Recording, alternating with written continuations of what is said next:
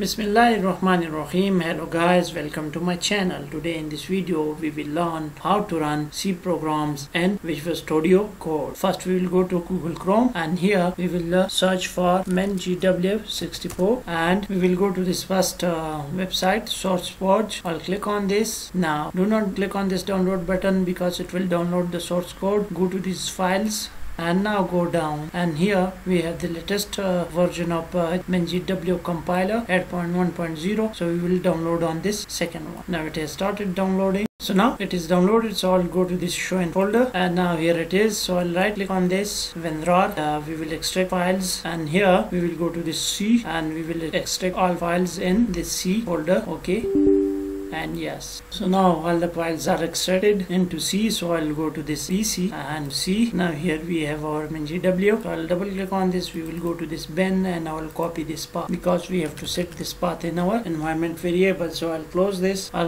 as well, and now here I will search for environment variables. So here it is, so I'll edit this and here we will go to environment variables, and under this system variables we will click on this path and edit this. Now I'll click on this new and I will paste the path here that we have copied. So I'll click OK, I'll click OK, I'll click OK. So now our path is set up. So now I'll go to CMD, hit enter, and now here I will use the command gcc -- version and hit enter. So now our gcc 8.1.0 is successfully configured. So now I'll close Visual Studio Code because we have set the path, but Visual Studio Code was open already, so it will not get the path. So close this and relaunch this visual. So now that we have relaunched this, so I'll maximize this and now I'll click on this file, new file, name this first.c and hit enter, and I'll click create file. So it has created first.c file, but it is asking me here,